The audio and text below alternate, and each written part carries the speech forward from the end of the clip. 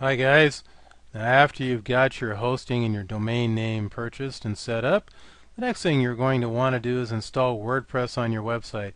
Now here is a very easy way to do it. Now if you remember that email that HostGator sent you, you're going to want to go to your control panel, your cPanel.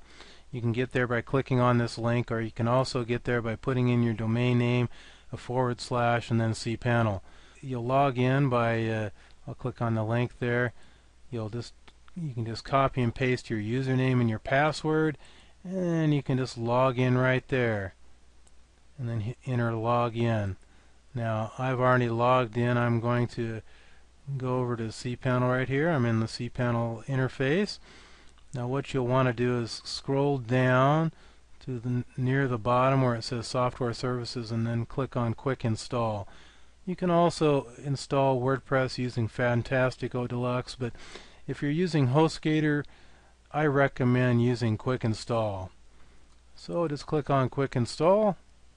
It's a very simple process, guys, basically just one step. So all you need to do is make sure this little checkbox is checked, enable automatic upgrades. Then over here on the left under blog software, click on WordPress.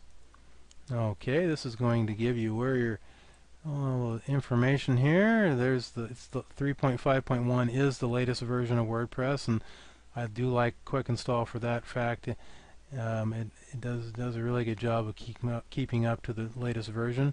Now, application URL, you want to make sure if you have subdomains or more than one domain, you want to make sure it's in the right domain that you're installing it into. It won't let you reinstall WordPress over an existing WordPress installation. Okay, let's see here. I'm looking for, there it is right down here. I'm looking for this subdomain that I made.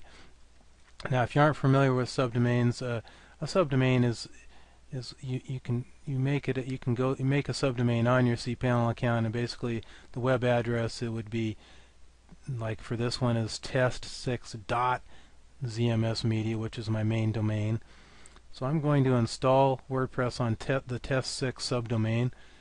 Make sure you have this box, enable auto upgrades, checked, and you'll have to put in a good email. I'm doing it the easy way here, and then put in a blog title if you'd like. You can always change your blog title anytime you want, but I'll put in something here. For the admin user, the only thing that you need to know is don't use admin.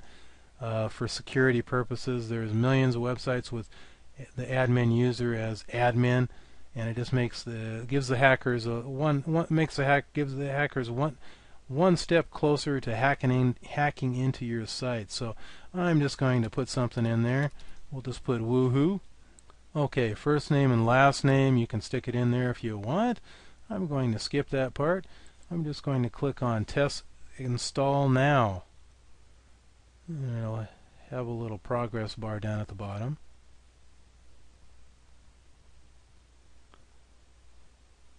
Now that actually took longer than it usually does, but anyway, that was really quick. That was all in real time.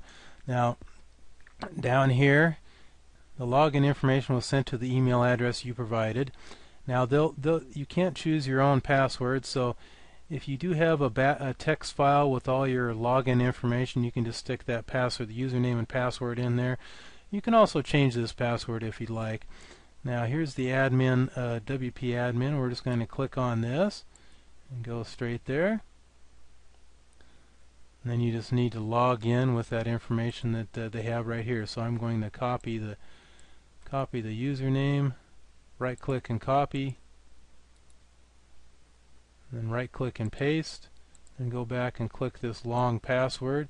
Now you don't have to change this password. I mean, you can change it to something that you like, but if you have a text file and you keep all that information, you'll have that readily available. Or if you use what's called LastPass or RoboForm, that automatically saves your passwords in usernames and passwords, your login information, then it makes it easy too.